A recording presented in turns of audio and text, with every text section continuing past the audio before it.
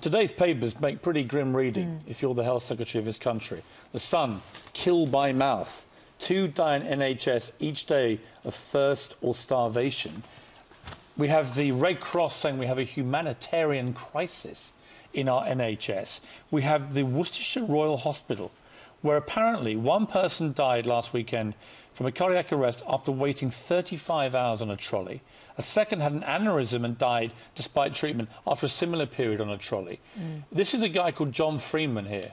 His wife Pauline, at the same hospital, recovering from a stroke, spent 38 hours on a trolley because of overcrowding. He says, my wife was stuck on a trolley right next to the fire doors in a corridor. She couldn't get any sleep because of all the trolleys banging in. There were in excess of 20 trolleys stacked up. This is going back to the dark ages.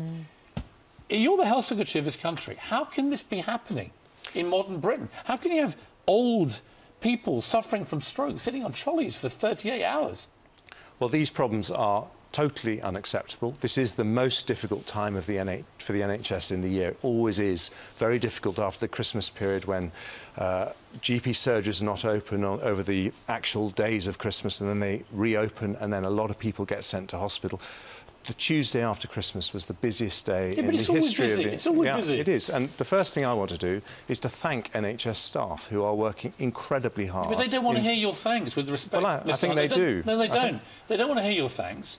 They want to know what you're going to do about it, because you've got people dying on trolleys in British hospitals. We know Christmas is busy. It's always busy.